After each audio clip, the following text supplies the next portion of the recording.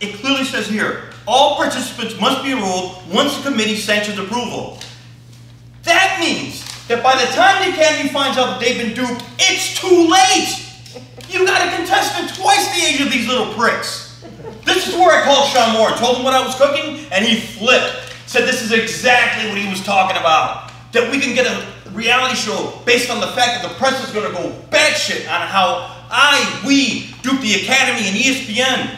A reality show based on our hustles and scams. Not the Kardashians, but the Scamashians. Not many people have the body parts that we had to do what we do, being balls and stomach.